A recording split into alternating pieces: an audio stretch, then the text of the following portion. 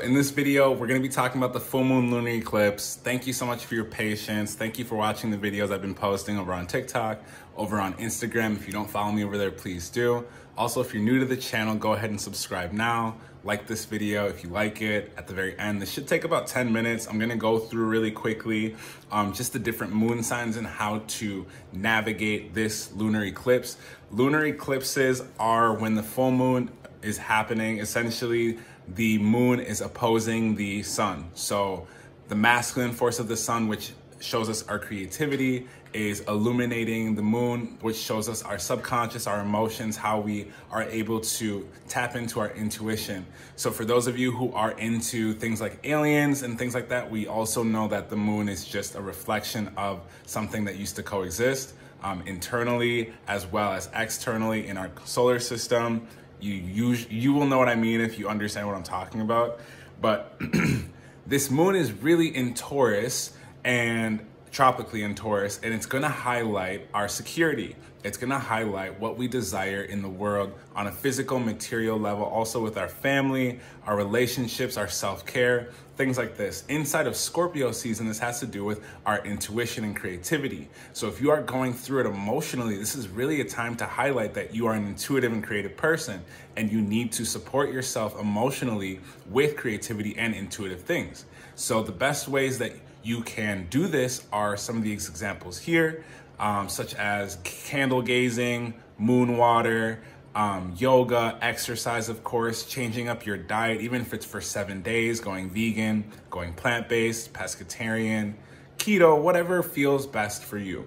Okay, if you're having family troubles and dynamics right now, you really want to focus on the secrets that you are being revealed, and you want to highlight those inside of your relationships. I think that's going to be the biggest piece that's going to allow you to thrive. So first, we're going to go through the earth signs, because this is going to be affecting earth signs more directly, at least with the practicality. So if you have an earth sign, moon, Capricorn, Taurus, Virgo, you are a practical person. And a lot of astrologers will tell you, you're very grounded and all of this stuff. It's more so practical. You have a system, you have a process, just like Earth does, right? So this is gonna affect you and help you understand, again, your creativity and your intuition. Why is this coming up now towards the end of the year in this season? It's to help you understand that your best plans are gonna come through when they're laid out in front of you. So if you have earth sign placements, this will also affect you as well. If you have earth houses, which you do, you have 12 houses. Even if you have an intercept, you also have 12 houses. Interceptions, for those of you who don't know, someone asked me on Patreon the other day, it just means that you have more ammunition to manage that specific house's challenges. So if it's in the 5th house, for example, it would be around creativity and things like this. So for the earth sign, for the water sign moons, this is gonna affect you with your direct stability, because you're already naturally intuitive. Pisces, Scorpio, Cancer moons, this is gonna affect you internally with the way that you want to actually express your security. So this could be like investing money into projects, into companies that you like, into clothes. This could be expressed in buying more things for your family. Black Friday's coming up, right? All of this is clockwork, all right? So this is gonna be you grounding yourself, coming up with new plans to make money, structuring your income revenue streams more clearly. I would do this on paper, especially if you're watching this. Use paper and pen to write down the things that you want to do.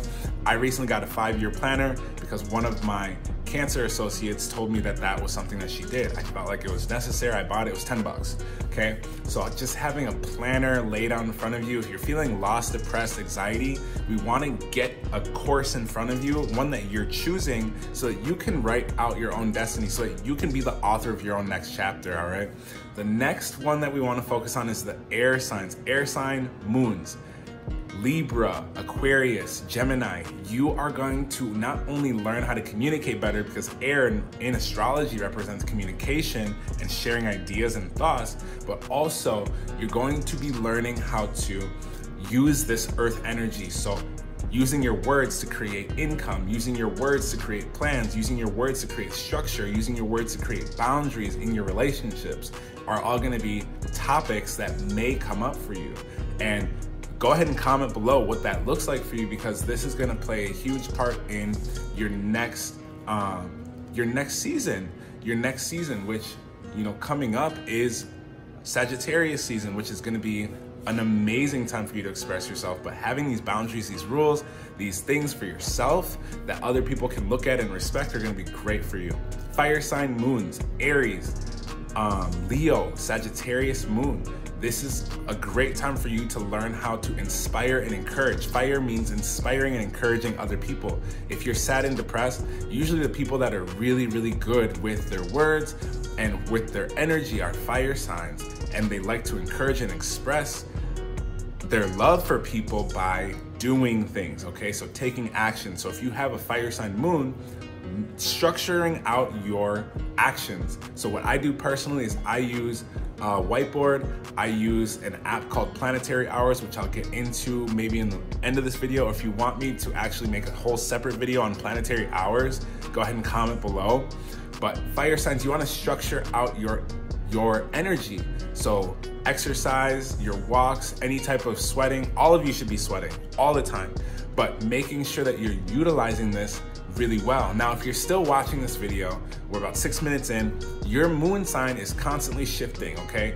Understand that you have something called a progressed moon. You should also look at your progressed moon in your chart, because looking at your progressed moon is gonna help you understand where your moon sign, where your emotions and your subconscious things are now. This is gonna be critical in understanding how to utilize this Taurus moon. So for me, for example, I have my moon in this moment in Capricorn.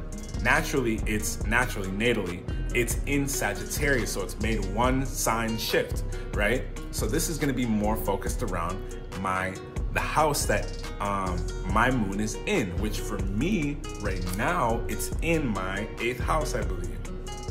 9th house. So it has to do with belief systems, okay? So my belief systems have been more grounded this whole season. Okay, we want to go through each of the houses. I'll do my best to put and include a house chart somewhere in here for you, but make sure that you have access to your progress chart. If you want me to make a video on progress charts, go ahead and let me know. Also, I'll make sure to do that for you. I'm gonna be more on YouTube. So real quick, I wanted to let you know, go ahead and join the Patreon page. It's $9.99. We have just around 50 people. I think we're going towards 60 very quickly. Go ahead and sign up for the Patreon page.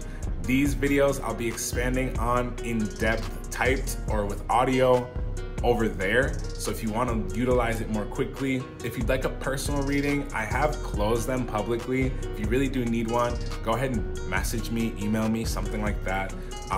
The price is where it's at for a reason. So if you really do need one, let me know.